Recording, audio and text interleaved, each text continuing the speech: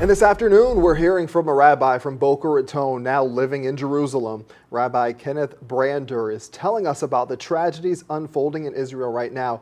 Our Josie Carbonari joins us in studio. Josie, he says hundreds of his students are heading to the front lines right now.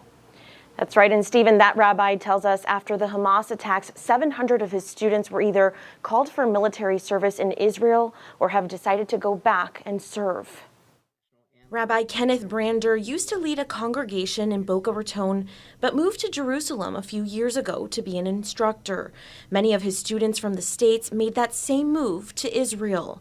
700 of them now putting education to the side, throwing on uniforms to serve and heading into war. There's no one that's untouched. There were so many people slaughtered of all different nationalities. It reminded me of what my parents or my in-laws of blessed memory would talk about during the Holocaust. Brander sadly hearing some he knew were killed. In an act of bravery, one even shot while trying to evacuate homes. I'm going to a funeral of also a former alumnus. As for the students still on the ground, many are now dealing with war-related trauma. Not seeing it on video, seeing it, in real life as they process what they need to process. Now, Brander says he's focused on faith-related guidance to help those impacted get through. Reporting in the studio, I'm Josie Carbonari, WPBF 25 News.